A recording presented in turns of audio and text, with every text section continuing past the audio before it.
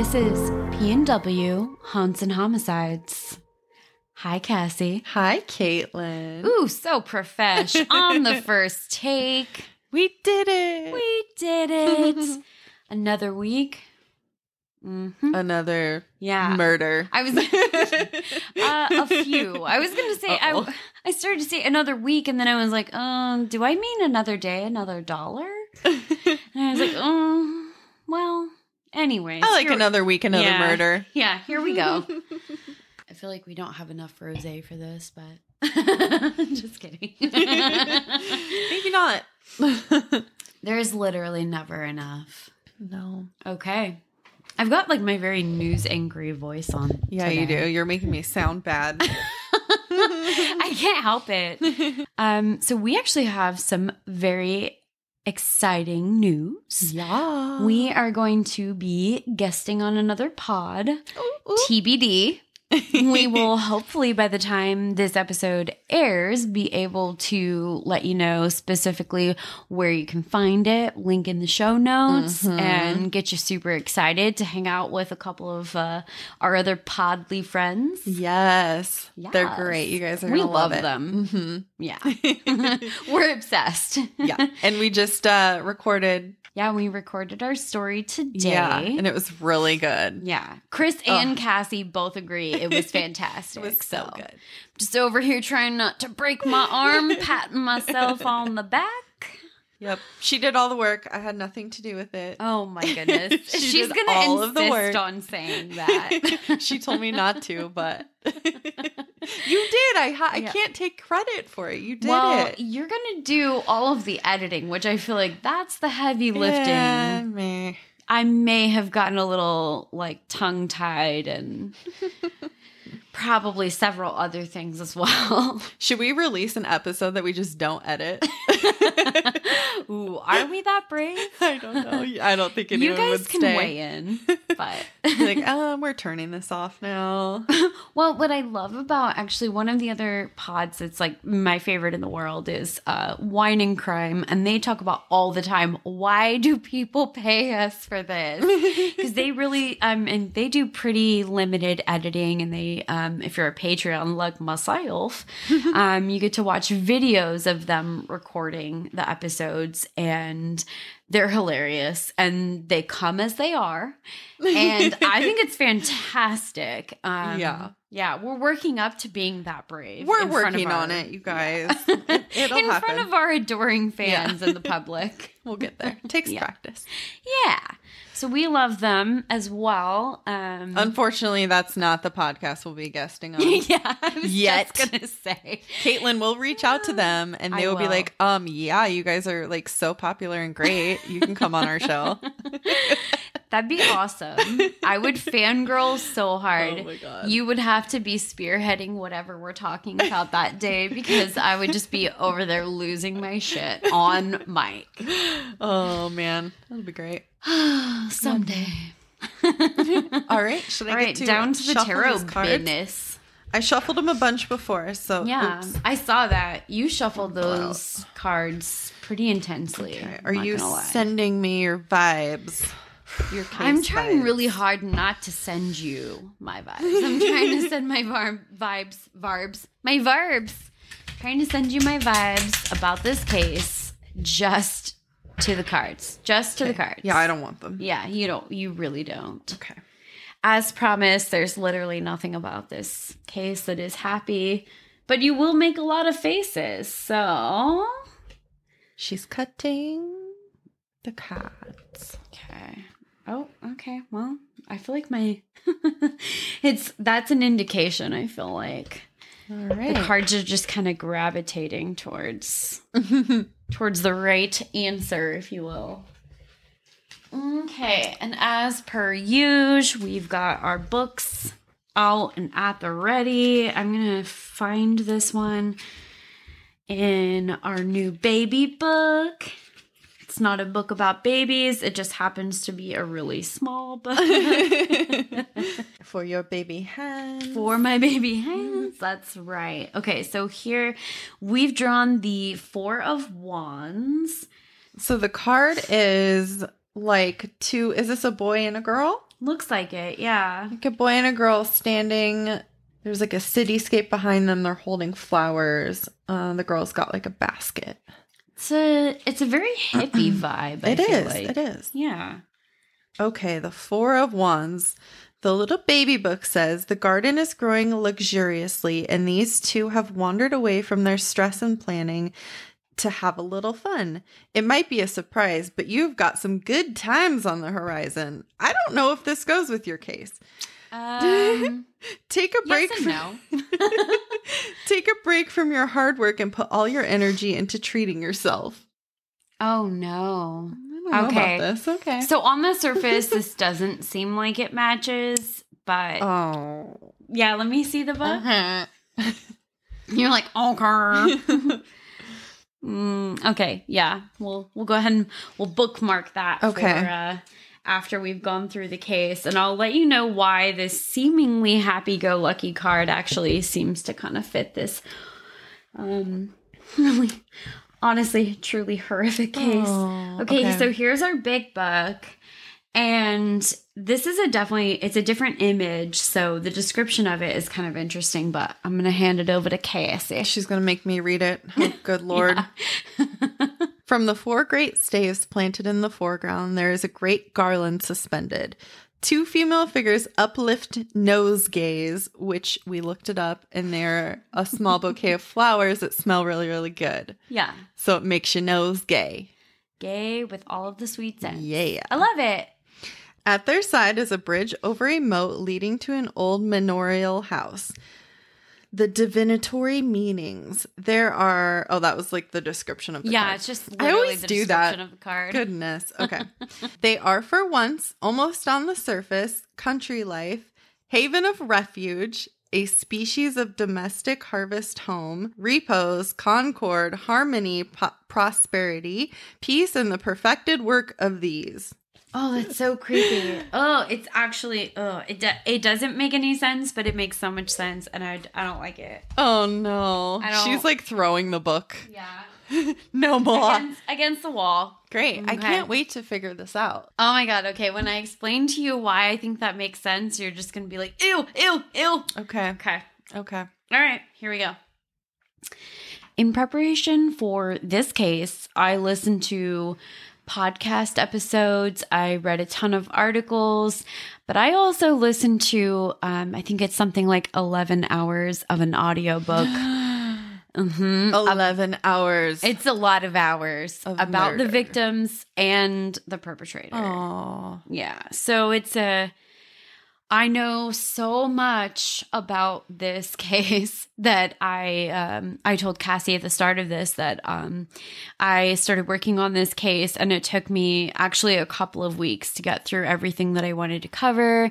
I decided not to make this a 2-parter because it's pretty rough. So I feel like, you can decide if you want to get into it or not. I highly recommend that you do because it's super interesting. I'm not gonna. Yeah. But you are. Not fully. Not 11 hours worth. No. So I listened to actually a really fascinating book that really dug deep on this case. So just kind of a quick shout out about that book, in case you guys do want to do kind of more in-depth research or want some good listening material. The book is called The Creation of a Serial Killer by Jack Olson. So just in case anyone wants to check it out, I'm including as much of the information that I've found through the course of my research that I can possibly pack into an episode of somewhat reasonable length. We'll see how well we deliver on that. Just to kind of give you guys the whole story so you don't have to spend the countless hours that I did, but you can kind of get the real meat of the case. So I hope, even though this one is it's a really brutal case, you guys, but I hope that you like the deep dive into this case. There's definitely a lot here to unpack. I do want to preface it. I don't usually, because we're true crime and paranormal, so I feel like you know what you came for, but trigger warning for pretty much everything in this case. If you are sensitive about any aspect of crime or violence against women, children, or animals. No. Just proceed with caution and know that we love all of you creeps. You're about to have a horrific, but definitely a creepy ass day. Yeah, you are. Yeah.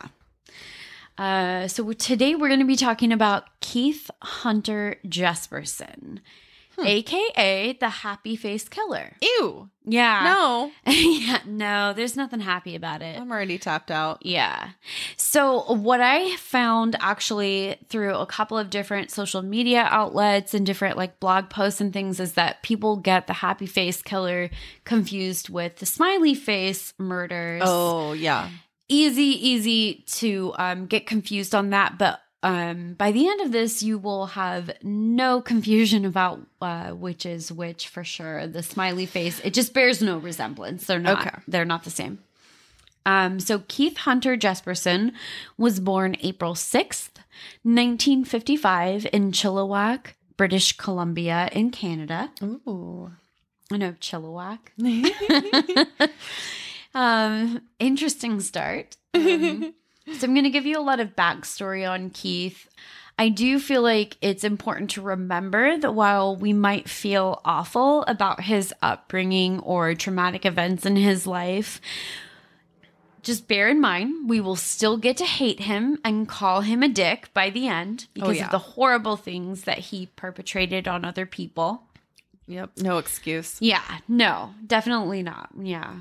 When we do the background on people like Keith, it's not to excuse the things that they've done, but it does help us to kind of illuminate aspects of, you know, what maybe is a piece of the puzzle with someone like this. Yeah. Yeah. So honestly, like I said, the amount of research that I did for this case, we're really only going to be able to scratch the surface in Keith's case in regards to the trauma in his past. But I do feel like it's critical that we examine some of the things that eventually sent this, really the whole story just down a very dark and horrific winding path. So that's our favorite, right? Yeah. So here we go. He grew up in a household with 5 siblings that was undoubtedly marred by violence. His alcoholic bully of a father seemingly saved the worst of the beatings that he doled out to the kids for Keith. Was he like the oldest or the youngest? He wasn't. No, he's kind of a middle child. Yeah. Even taking the brunt of the abuse by their father, it seems Keith received very little sympathy from his brothers, who teased him about his learning disabilities. Oh. Yeah, amongst other things. Keith spent most of his time alone and developed a very vivid imagination, as well as a love of animals. Oh. Yeah.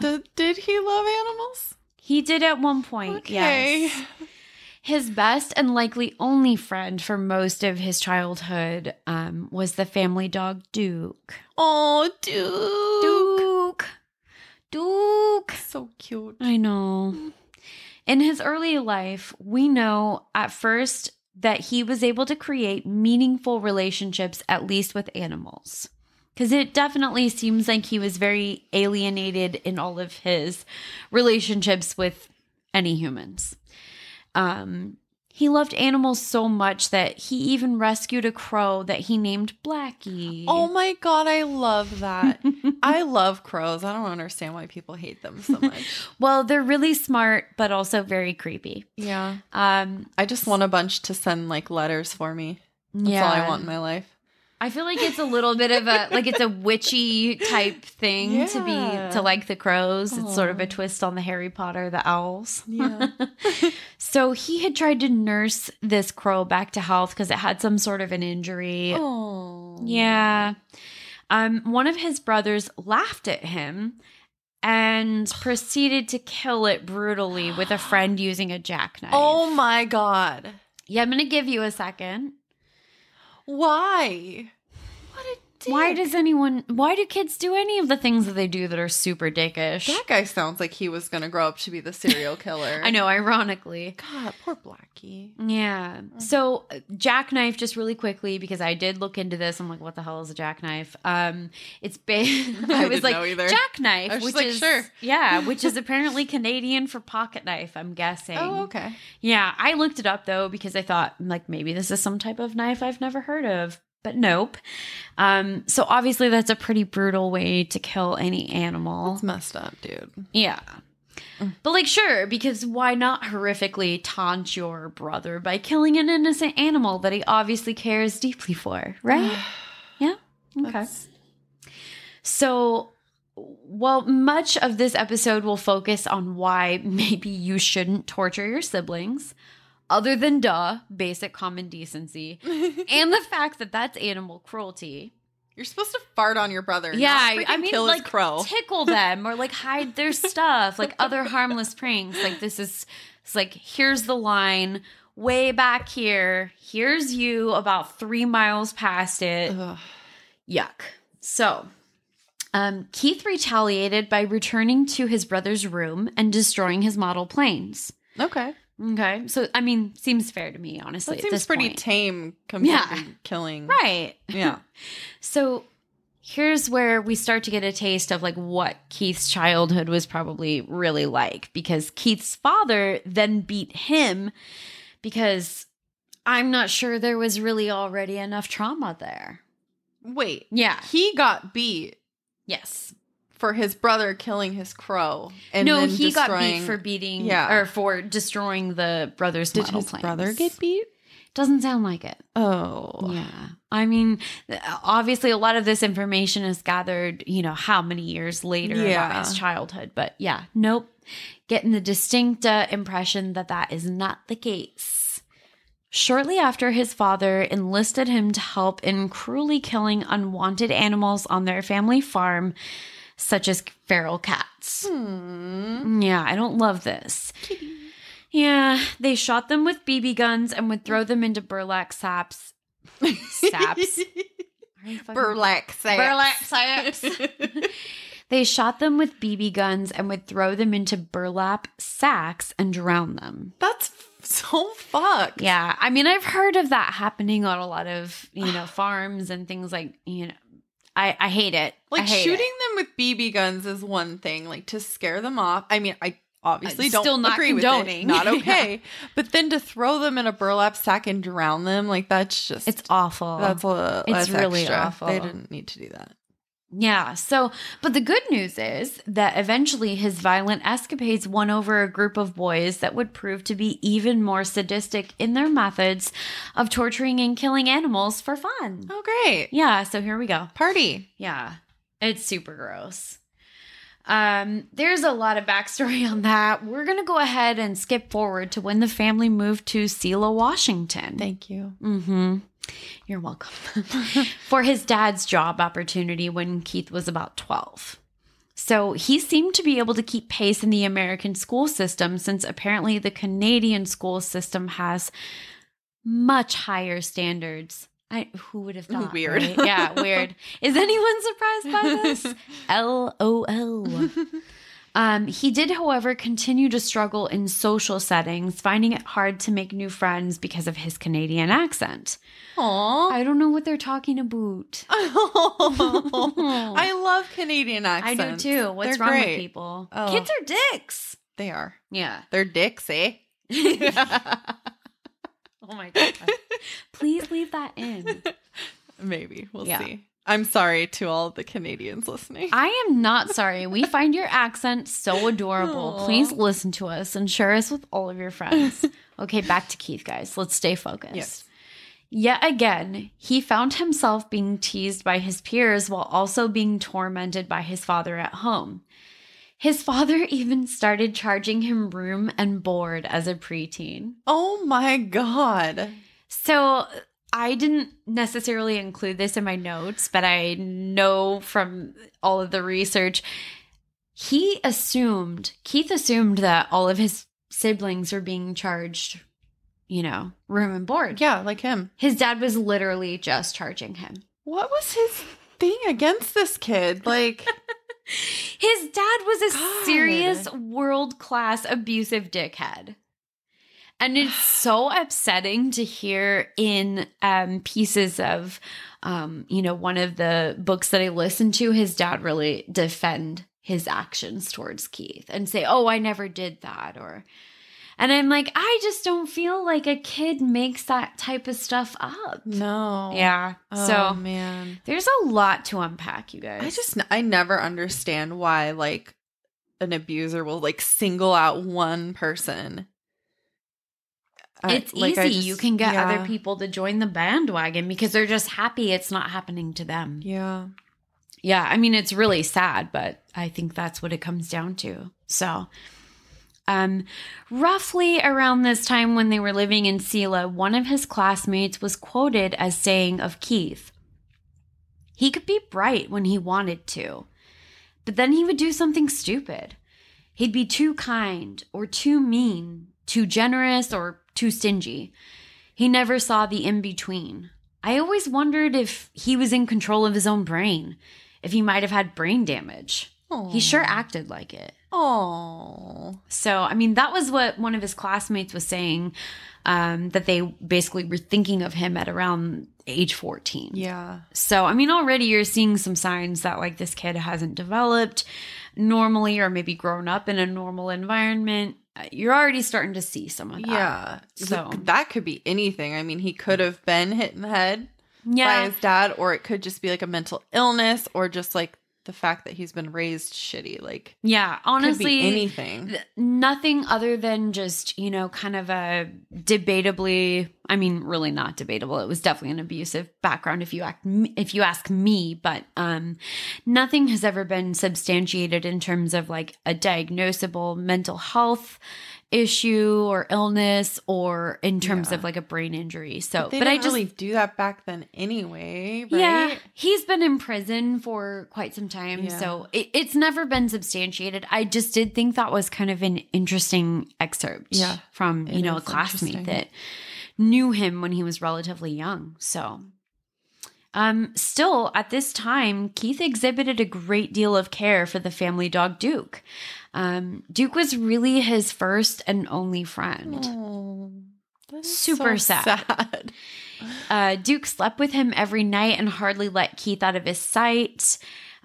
Keith would actually lift Duke tenderly into his bed once he developed arthritis in his later years. Oh. So, I mean, they really did have just like this very special, a boy and his dog, like, exactly what you think about in the movies, that type of relationship. So, I mean, this dog was his world. That was until one day Keith came home and Duke wasn't there to greet him at the door. Oh. Yeah, I feel like you can see where this is going, and I don't want to tell you, but here we go. Okay. Deep breath, everyone. I'm here. Okay. So Keith's father had shot the Labrador Retriever, claiming that he had gotten into poisoned meat for coyotes. So this was something, I guess, that they did on farms. A lot of times they would leave out poisoned meat to kind of kill off like vermin or other, pests.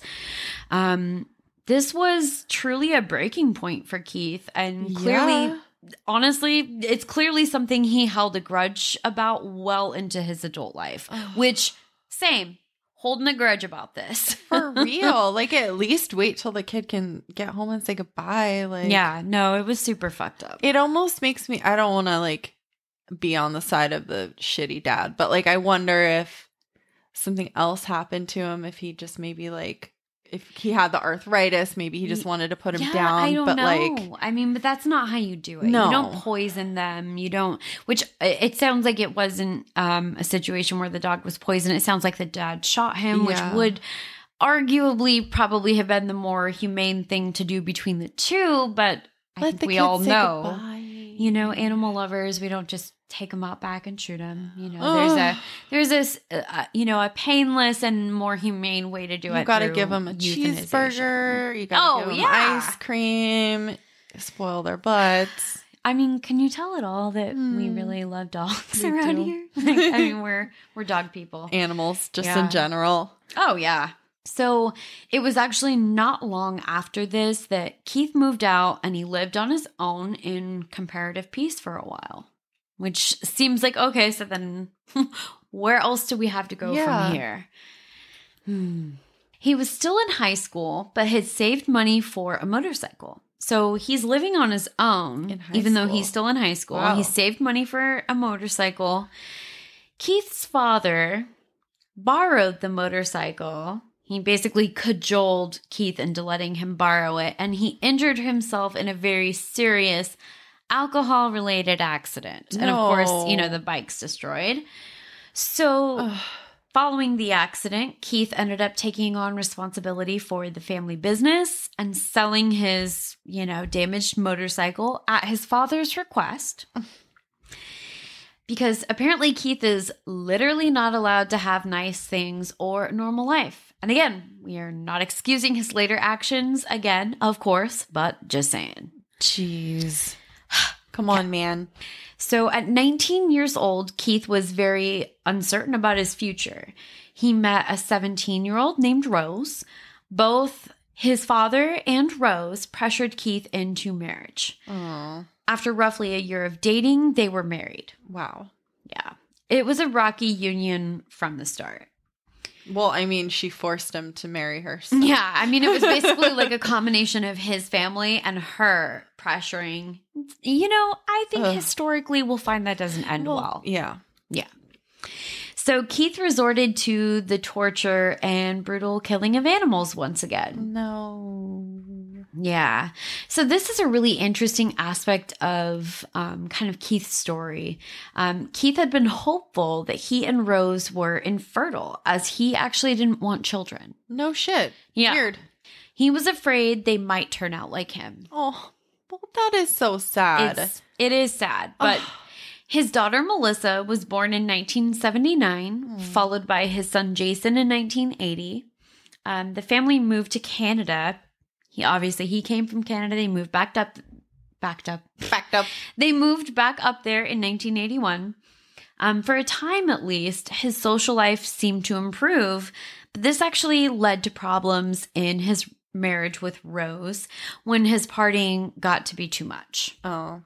Rose was unhappy in Canada. She missed her family and she didn't care for the cold, which... Yeah, Canada, she be real cold. That's what I hear. I've only been there in the warmer weather months. Same. So, her frustration escalated when Keith was fired from his job around the time their third child was born. Dang. Yeah. Carrie was born in 1983. Along with losing his job, Keith's mother was diagnosed with cancer. So the family moved back to Washington. Seemingly this increased his violent fantasies, depressed mood, and sexual frustration. These are pretty major elements of really his whole life story as it happens. Yeah. Keith started an affair. This takes us to his divorce in 1988. So we're going to skip ahead a little bit here. Keith began dating a single mother named Cindy, who, as it turns out, was actually abusive to her children. Oh, okay. So they have shit in common. He's kind of, you know, some daddy issues. They say you end up, you know, dating your father. Ooh. Was there, God, I can't speak. Was there anything that said that he abused his children, or was it just towards like the animals? Okay. No, I mean, it was never. That's the interesting thing about his particular profile, his makeup, whatever you want to call it, is that he's never documented as having been violent to his children. And I think that really stems from what he went through as a child. Yeah. So, basically, though, you know, seeing Cindy and the abusive relationship that she had with her children, you know, it made him miss his kids and actually even Rose. Oh. Yeah. So one night when he actually worked up the guts to break up with Cindy, they fought and he took off. Well, when he returned, he found Cindy passed out drunk. What happens next is a move that is so fucking creepy and disgusting, I almost don't have the words to describe it. Okay.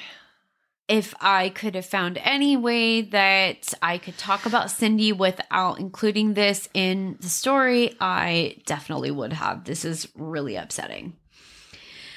Okay, so Keith comes back. He finds her passed out. He removed her clothing and proceeded to rape her 4 times while she was passed out. Now, not once, not twice, not thrice, ladies and gentlemen, 4 fucking times. Like, he why? finally stopped because he began to get sore. Oh my God. Yeah, to which I say, sir, I wish your dick had just fallen off. Right? Yeah. So it just doesn't get better. Keith admitted this to Cindy when she confronted him about it, and she took him back. Wow. Okay. Yeah. I mean, not to victim shame or anything. Yeah, we're not going to like victim blame, but it's I know just, it's a hard. I don't know. I can't even. I can't. I don't have go personal there. experience. Yeah, so I can't go there. I can't go there. That's so many alarm bells. But she was hitting the snooze apparently all goddamn day. Oh. So he would yo-yo back and forth between the 2 women. So this is Cindy and, his wife, Rose. That continued for a time, but the relationship with Cindy eventually dissolved. Weird. Yeah, I know. I wonder why. Turns out that he somehow was pissed at both of the women because serial killer logic and misogyny. And here's where we finally turn to a true crime page. Okay. So he's already killed, really in horrific ways, a bunch of small animals. He's raped a woman. Now is when. Okay. This is like, I can't even fathom, like, it just shows you that escalation that it seems like it so naturally occurs with people with, these very violent tendencies. So, we're going to talk about the victims because I would really like to honor them and share their stories.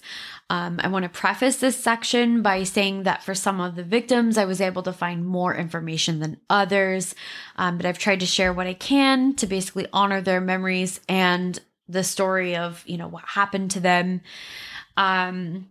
Also important to note that while in some cases you might find an independent, detailed research, additional details about their death, I'm only going to take it so far. Okay. And only with some of the cases am I really going to get into, kind of some of the specifics. This is a really tough one because I feel like there are some things that make specific victims, what happened to them, more horrifying than just beyond your typical murder case. And I just, I feel like I can't say it enough. Yeah. So I am not looking to glorify the gore in any case, but I do think that it is very telling about his state of mind in some instances. And I thought a lot about this specifically for this case, but on a personal note, I feel kind of an internalized responsibility, not just to honor the victims, but to also shine a light on the tragic circumstances of their deaths. I feel a responsibility to that as well. I feel like it's the ugly truth about what happened to them. And maybe I'm crazy, but absorbing kind of some of the enormity of their horrific experiences feels like something that I do out of a sense of, responsibility to them and not just honoring that they were murdered, but really, feeling for them and trying to build that empathy. I don't know if that makes sense to anyone else. Probably I'm taking on more than is normal. I feel like anyone who has a passion for true crime, I mean, I think they might get where you're coming from, Yeah. I'm included. Yeah. They. They. The infamous they. Those So, creeps. yeah. All of you creepy people. So I just wanted to put that out there. I do feel like witnessing it in entirety is part of what I feel like is important when you're looking to try to honor the victims experience. So Keith's first victim was a 23-year-old developmentally disabled woman who approached him in a bar briefly before returning to her friends playing pool. Little did she know that he would return with nefarious intentions. She had a sweet and naive, if sometimes mischievous nature. Her name was Tanya Bennett. She had left her home in Portland, Oregon, telling her mother that she was off to meet a boyfriend. Tanya was known to frequent bars in Northeast Portland, such as the Woodshed, the Copper Penny, and Thatcher's. And there's probably a lot of people living in Portland that are going, I've been to the Copper Penny. I've heard of that. I've never been to which I say, I'm too young. Is it closed now? I don't think it exists anymore. Okay. Yeah, I did take a look at these bars. I talked to both of my parents who were frequenting the bar scene back in this day. They were young. And it sounded like, they were familiar with them, but they didn't have any particular like personal connection to any particular of these bars or to the case or anything. So I remember growing up, like hearing the Copper Penny on the radio. Yeah, like, we're having this event at the Copper Penny. Ooh. And I was like, ooh, I would love to go to that. Yeah, I'm like, I can't. 5. So drinking and playing pool in bars was how Tanya passed most of her evenings. She was a petite and pretty young woman at 5'5", with dark brown hair and eyes. It was known to people that loved her that it was not unusual to greet strangers with an unexpected hug, as she did the night she met Keith. Oh my goodness. Yeah, like very one of those sweet people girl. That is just like, I love everyone. Yeah, just a very sweet soul. Keith was taken aback by the kind, if, maybe a little bit forward gesture. He watched her from across the bar, actually questioning one of the waitresses about her. He went home, but eventually returned to the bar and convinced her to go out to eat with him. He persuaded her to accompany him to his house. There he assaulted, beat, and strangled her. This is one case in particular where I've got a lot of details about like minute to minute of her assault, and I'm just not going to go there. Okay. It's just too hard. It's just too hard for me just to think about. I feel like it hurts me more that this is someone that he specifically approached that was developmentally disabled, and he was very well aware of that. Yeah. And maybe that's wrong to say, but I feel like it hits me different. Yeah, it just does. And someone who is so like obviously vibrant and such a sweet, vibrant girl. Yeah. So Tanya Bennett was killed on January 21st, 1990, and her body was discovered by a biker near the Vista House in Corbett, Oregon, which I have been to. Oh. You will see that is a repeating theme. Great. She would remain unidentified for just over a week until her mother saw a police sketch and followed up with a visit to the morgue to identify her. Oh. Strangely, a couple was implicated in Tanya's death after the girlfriend falsely confessed. What? So, yeah, this is a little bit of an aside here. Laverne Arlise Pavlinac not only falsely confessed to assisting in the 1990 murder of 23-year-old Tanya Bennett of Portland, Oregon, she also implicated her boyfriend, John Sosnowski, in Tanya Bennett's murder. Apparently, the couple receiving media attention and getting credit for the murder simultaneously enraged but also kind of relieved Keith. In January, while Laverne was on trial, a message had been found on a men's room wall at the Greyhound bus depot in Livingston, Montana. It read, I killed Tanya Bennett January 21st, 1990 in Portland, Oregon. I beat her to death, raped her, and loved it. Ugh. I'm sick, but I enjoy myself too.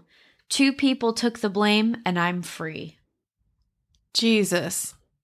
A few days later, in a men's room at a truck stop in Umatilla, Oregon, a second message was discovered. I killed Tanya Bennett in Portland. 2 people got the blame, so I can kill again. Both messages were signed with a happy face. Ooh. Just a circle with 2 dots for eyes and a broad crescent smile. A happy face has literally never been creepier. Like, seriously. Yeah. Ew. Detectives. Sorry. Oh, yeah. Like, what an ominous message and then a freaking happy face. Yeah, it's horrific. Detectives in Portland theorized that some unknown friend of John's wrote the graffiti in an effort to spring John from prison, but the author was untraceable. Both Laverne and John were convicted, with Laverne receiving a 10-year sentence. They served 4 years before both were exonerated after serial killer Keith Jesperson confessed to Bennett's murder. So hopefully Laverne put some distance between herself and John because, he was pissed. Yeah. It's been rumored that she implicated John in the murder in the first place to escape their abusive relationship. I wonder why she thought that she needed to say that she was involved too. Well, I'm going to get to it. Okay.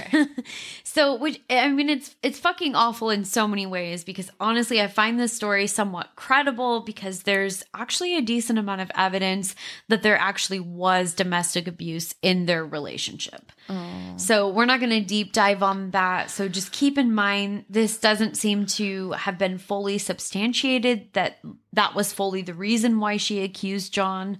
John's previous wives were adamant that he had never been abusive in their relationships, and they said this just simply didn't make sense to them. But I do think it's very possible, though, that Laverne was telling the truth, and it would shed some light on the choices she made. So, bear in mind, she only implicated herself when it became very clear that the cops would probably be setting both of them free.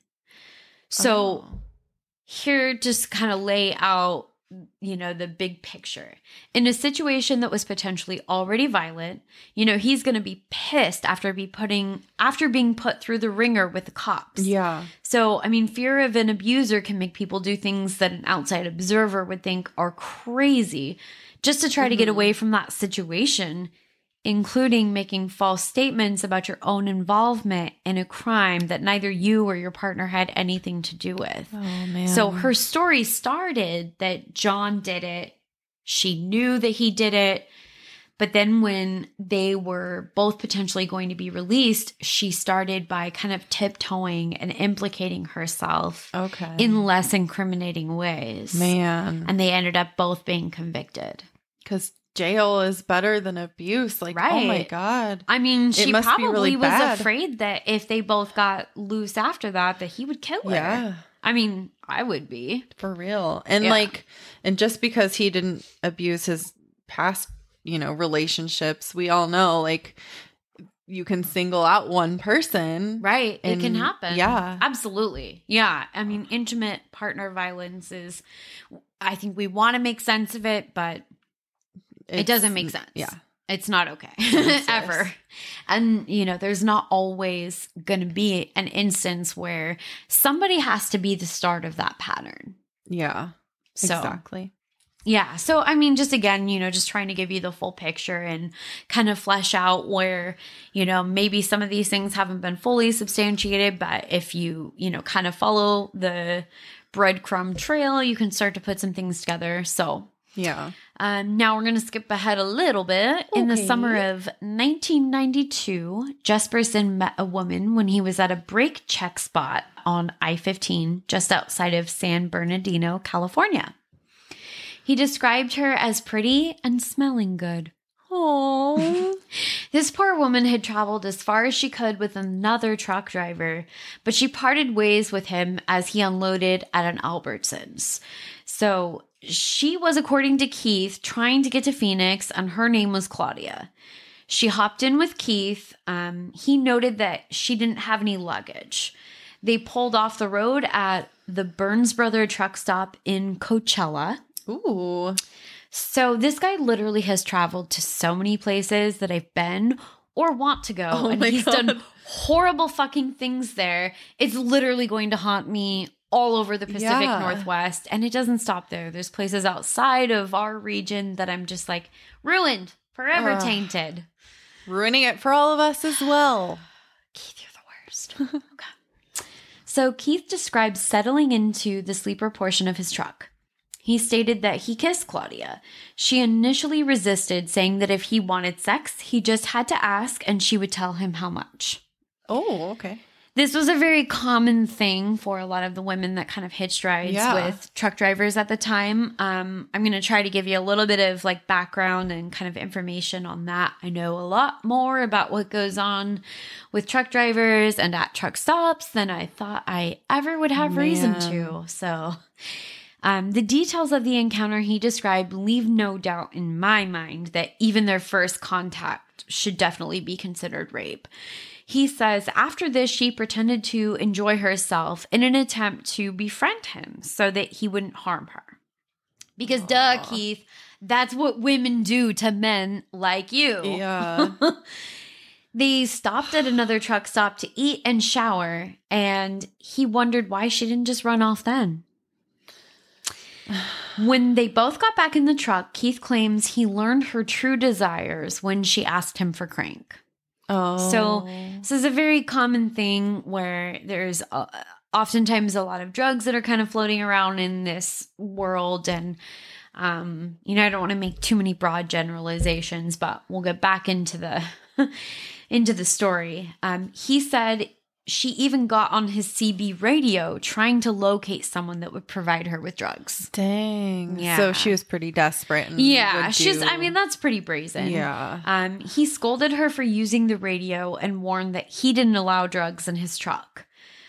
During this conversation, she asked him for money for the sex they had previously had, which enraged Keith.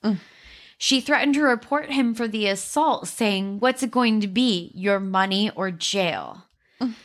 Keith locked the doors and said, "Neither one, bitch." Oh, no. It's just like something out of a horror film. Yeah. He proceeded to duct tape her arms and legs. He rendered her unconscious. At least, or so he thought, until she said, "This is bullshit. You can't kill me." Because obviously she's seeing the writing on the wall. Yeah, she knows. Yeah. While Keith raped her in the sleeper portion of the truck again, 2 police cars pulled up and briefly allowed their canine unit to seek some cool in the shade of his truck while they went inside a nearby restaurant to eat. Oh my God. Meanwhile, she had been struggling to escape from her restraints, but Keith took off after being spooked by the cops before she could make a run for it.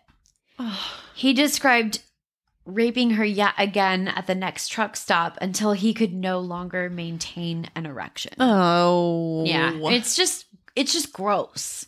Ugh. This victim is when he started playing what he called the death game. I don't like that. Yeah, it's not doesn't my sound great. fave. It's my least fave.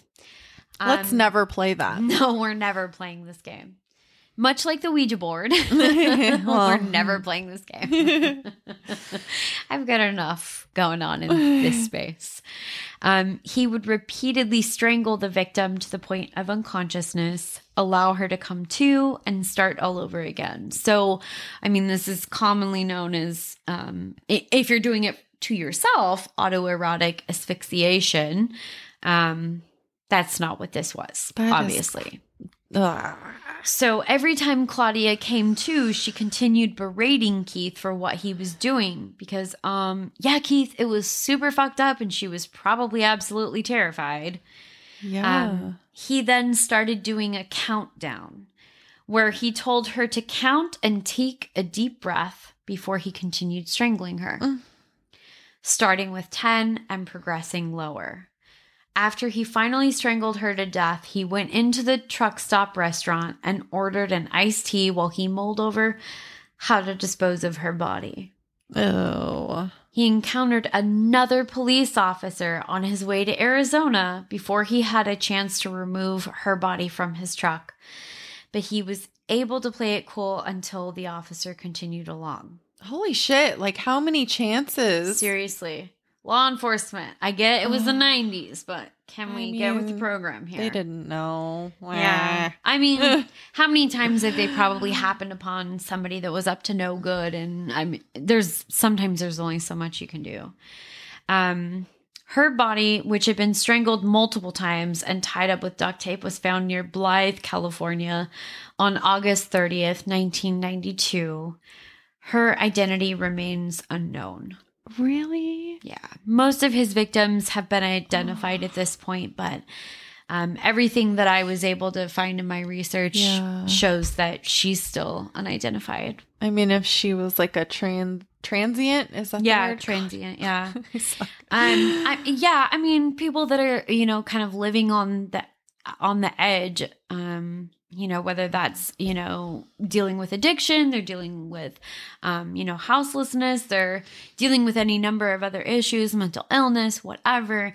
They just tend to be very vulnerable. And sometimes, the people that should have been their safety net have long since lost track of them. And I think probably, more than likely that's what we're looking at in this case. And who knows where she even came from, and her family just was like, exactly. Yeah. I mean, if she had traveled already with somebody else, maybe she had just already come from the other side of the country. Yeah. Who knows? Oh, so. Are you done hurting yourself? I'm sorry, everyone, for that loud. Cassie's really upset about this case, and it was like she just whacked her elbow in disgust in the middle of your sentence. Yeah, I'm sorry. We're not retaking that one. No, we're not. We're absolutely not. Yeah. So about a month later, Keith killed another woman in Turlock, California. This woman entered his truck at a truck stop while he was sleeping. Ooh. She got in his truck when he was sleeping? Okay. Mm-hmm. Yeah. This is, you're not going to love this. Okay. This victim has been identified as Cynthia Lynn Rose Wilcox. Huh. However, Keith later said he actually killed another woman and did not recognize Wilcox's photo. I really hate it when these assholes can't even keep their story straight. Their victims had so little value to them, they can't even be bothered to remember. Yeah. Which one was that again? Yeah. That's exactly what's happening here, and I really hate it. So in November 1992, Keith had an encounter with a sex worker named Lori Ann Pentland at a truck stop as he returned from California to Oregon. He met Lori at the Burns Brothers truck stop in Wilsonville. Oh, Wilsonville. It's literally, again, just tainting the whole fucking Pacific Northwest. Mm-hmm. Okay, I'm moving on, but I'm really fucking pissed about that. Lori was a favorite amongst the truckers, including Keith. He had never been bothered by her apparently constantly rising prices. That was until this encounter where she tried to upcharge him after the deed had been done, according to him. Yeah. So a struggle ensued over $40 fucking dollars. Really? That's what her life was worth to you. $40.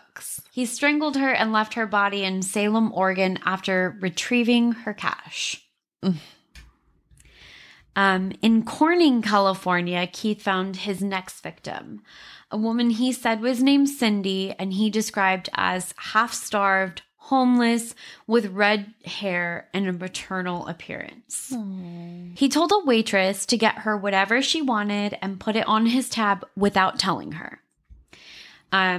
It was clearly a small act of kindness that endeared him to her. He invited her to accompany him, and she readily agreed if he would take her to where her sister lived in Sacramento. Her remains were found in Merced County, California on June 3rd, 1993. Her real name remains a mystery based on my research, which is truly awful. So I really, really hate that after this many years and knowing exactly where they were taken from in most cases and where the bodies were found, that we don't know who these women were. Yeah. It just gets me in the feels in not a good way. Oh. In September 1994, the body of a woman was found in Florida. Her actual identity is unknown, but Susanna, which Keith stated may have been her name. may have, really, was confirmed to be one of his victims because he knew about the tie wraps around her throat. Oh.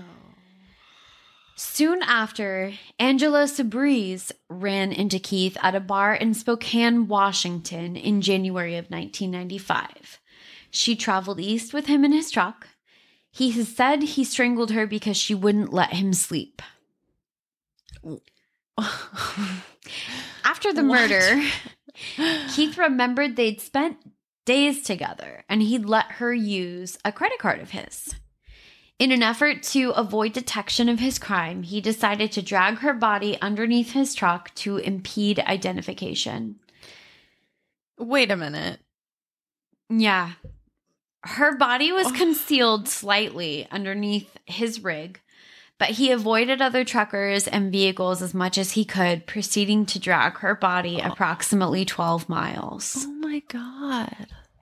That is so fucked. Yeah. I mean, he did everything that he could to literally make anything that was left of her remains completely unidentifiable by sight. And he hasn't done that before, right? No. That was the first. This is a first and only. I'm gonna spoil that for you and let you know that that's not gonna happen again. That seems really risky too. Like it is. It absolutely was risky. Like I said, he was definitely trying to avoid other trucks and other vehicles on the road, but he admitted that he tied her up underneath the vehicle in such a way that it would literally drag her body on the asphalt, but she wasn't fully concealed. So it was a risky move. I mean, yeah. So this is where we get to kind of some of the stuff that just makes you mad to think about the fact that he did some of these things to really obviously avoid detection. No. He left her remains in Nebraska, though it is supposed that she was likely killed in Wyoming. He falsified his driving logs and avoided truck check-in spots by passing them before they were open in the morning, so there would be no record of him in the area. Oh, yeah. Interesting. Clever little snake. He knew how to work the system here. Sure did. Keith's last confirmed victim was Julie Winningham, who had actually been his girlfriend. Aww. They had a chance meeting at the Troutdale Burns Brothers that very briefly reignited their old flame, as well as his frustration and hatred. They played pool with her local friends, and Keith said she got drunk that night. She proposed to him, and shortly after, they even visited her mother to announce their engagement. Oh my goodness. Mm-hmm.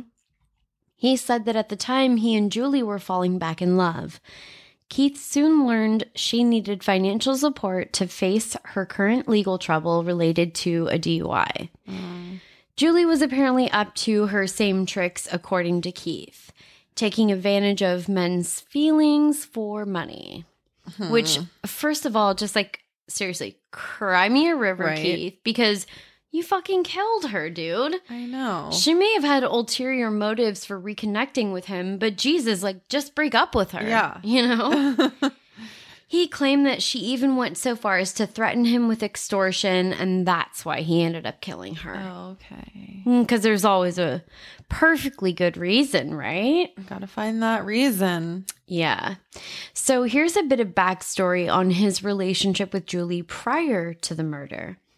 They had traveled together for a time, but he reported being unimpressed by their first sexual encounter after he spent so much money on her when they visited Knott's Berry Farm. What? Yeah. I gave you all this money and took you out, and you didn't impress me sexually. Yeah. It's surreal. The misogyny runs deep. Oh, my God. So one of the pictures taken that day, she gifted to her mother, and it would end up being widely circulated in the media. Oh. He was also frustrated that she seemed put off by his lack of interest in doing drugs. He reportedly has strong feelings for her and did at one point even buy her a joint. His jaw dropped at the $40 price tag, but he was satisfied with the sex afterwards. Oh, okay. So that makes it all better. Like I said, the misogyny is overwhelming with this guy. Oy. Yeah. Julie was well liked by his friends, and she even moved in with his friend Billy and his girlfriend, I should say, Jenny. Keith and Julie dated for about a year, but he ended it when he found out that she was sleeping with his friend Bill.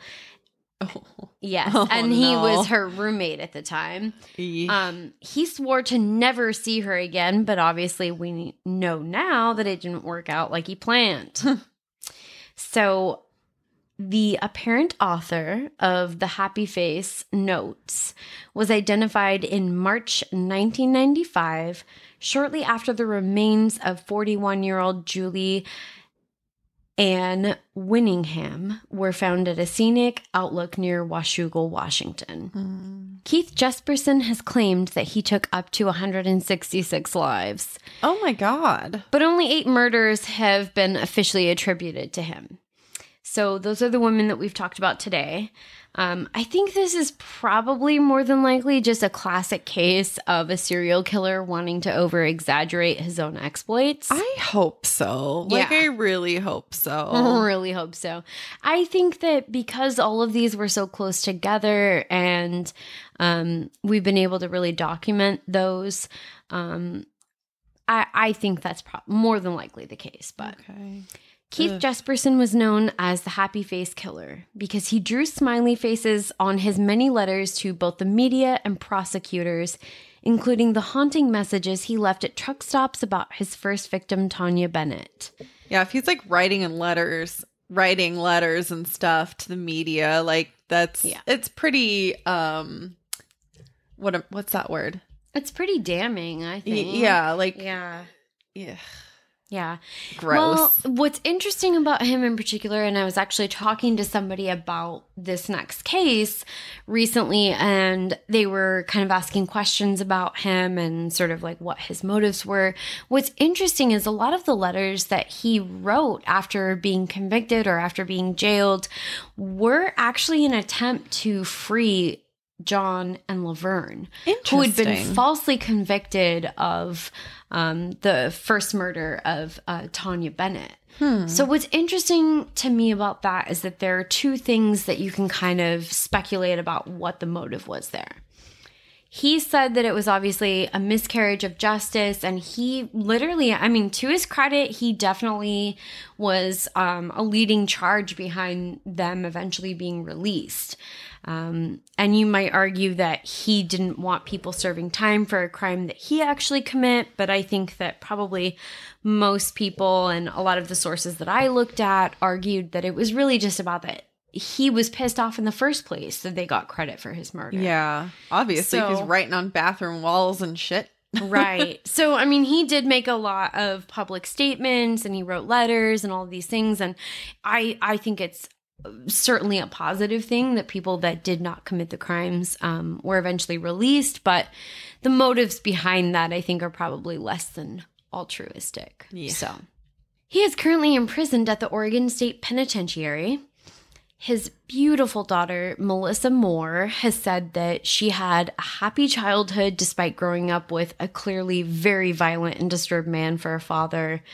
She is a crime correspondent for Crime Watch Daily. Wow, that's awesome. Yes. And she actually has more than one podcast where she openly talks about his father and his crimes, along with her upbringing and a number of other topics. She has made TV appearances on shows like Oprah and Dr. Phil.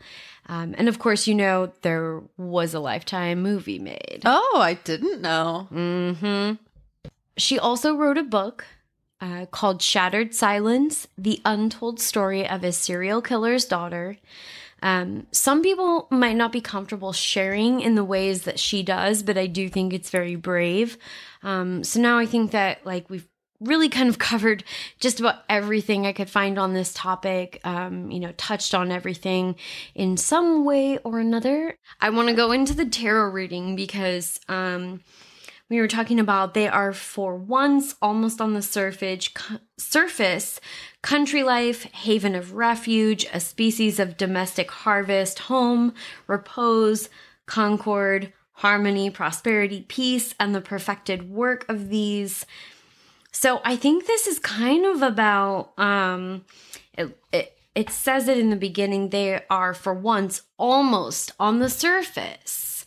And so it's like on the surface, I think maybe certain people at times thought that, okay, well, now Keith is, his family's moved and it seems like he's doing better because he's doing better in school.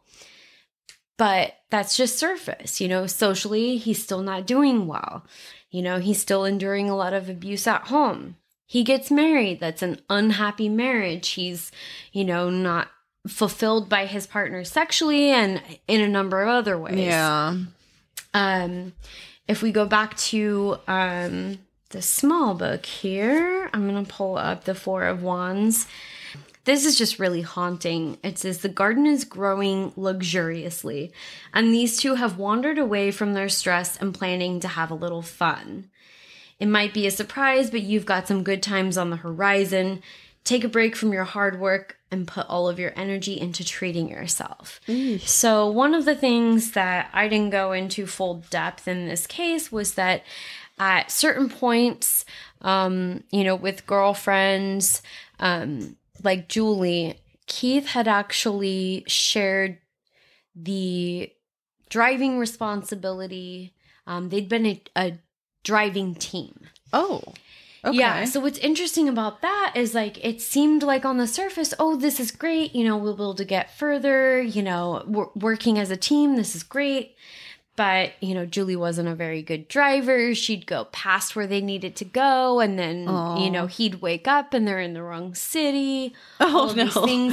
So I feel like this just kind of like alludes to that it's like just when you think things are like getting better or there's good times on the horizon, it's like, ugh. And then, I just feel like treating himself. Ew. I just feel that. I just feel like this is him just letting the worst part of himself out when all of the things that he's tried so hard to kind of like manifest are not working out. Yeah. So I don't know. That's my interpretation of it. I don't know. I'm interested to hear if people think that the Four of Wands just maybe has nothing to do with this case, but that's the one I pick. I was going with your gut. Going with your gut about the card of like what you think about the meaning is kind of what tarot is, Absolutely. Alrighty. And it's time to do some cleansing of our hearts, minds, and homes. Good. So like have a weird day? No. Don't have a weird day. Have a good day? No, that's too right. That's too generic. Okay. Have a creepy ass day. Yeah, that does feel right. See you next Tuesday? See you next Tuesday. Cunts. So for all of you that are listening, if you have any true crime or paranormal stories that you want us to share, maybe with the whole Pacific Northwest. Yes, we would love to read them on the pod. Yes, we will read them out loud. Not just in our heads. Yes. They don't have to be from the Pacific Northwest if you would like to share. Email us at pnwhuntsandhomicides@gmail.com. It's all spelled out, no special characters. Super duper easy peasy. Follow us on Instagram and Facebook. Same thing as the email at pnwhuntsandhomicides, all spelled out, no special characters. Please also rate and review us on whatever platform you're listening to, and check out our stories on social media because our meme game is hot. Agreed. And if you agree, like Caitlin, you can also find us on Patreon and support the show. Bitchin'.